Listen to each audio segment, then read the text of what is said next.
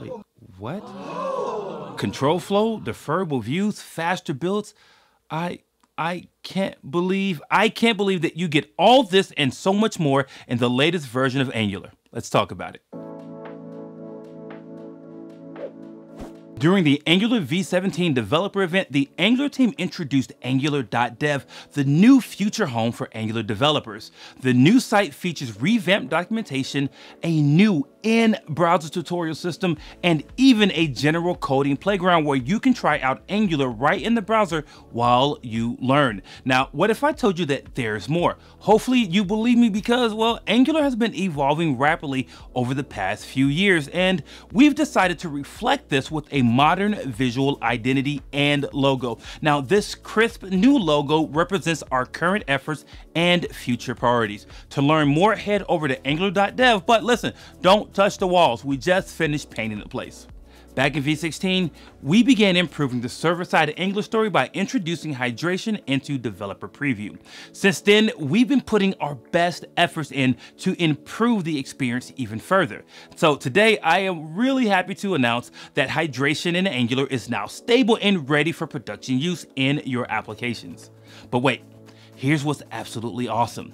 We've also made some important updates to Angular's hybrid rendering experience. Hybrid rendering allows you to client-side render your apps, render them on the server, or pre-render them. This is also known as SSG.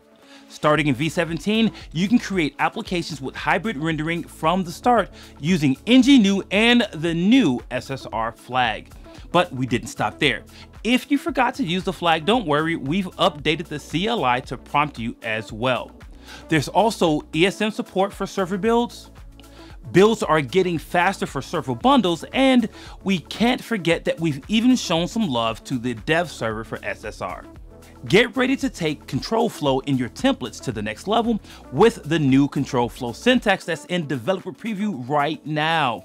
Angular developers can now use built-in syntax for if, for, and switch, though there's nothing to import, just ready to use in your templates. Now, what's even more awesome here is that using the new for syntax can increase performance significantly, seriously, up to 90% faster in certain cases. Now, we've also released new migrations to help ease your path to using this new syntax. Run ng-generate at angular/core:/control-flow. Wait, what?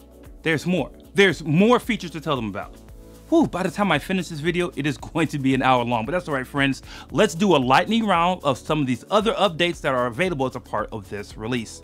New apps built with the CLI will be standalone by default. No flag is needed. ESBuild and Vite are now enabled by default, so you get to enjoy the performance improvements right out of the box for your new apps. Now, some enterprise partners have reported a 67% build time improvement.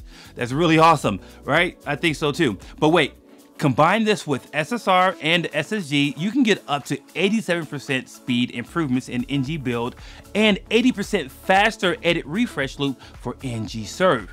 DevTools gets a much requested feature. You can now inspect your dependency injection graph with the latest updates, making debugging so much better. You can now do custom input transforms, and we're even giving you a few built-in like Boolean attribute and number attribute, saving you some precious coding time by not having to implement these yourself. We've added a new styles and style URL property to accept strings because, well, developers rarely use more than one style sheet, but we're keeping both formats just in case you need them. All right, that's enough. Too many updates, too many new features, I get it. But hey, if you want to know more, you can find out more in the release notes and the Angular blog at blog.angular.io. Angular's renaissance is upon us and the momentum is real. Now be sure to check out all these new features and let us know what you think. What do you like? What do you love? What do you want more of? Let us know in the comments and we really can't wait to hear from you. All right, friends, that's it from us on the Angular team, but not the end of your Angular story. So you get out there and go build great apps. Take good care. Cut. That's a wrap. Thank y'all. Thank you, thank you, thank you.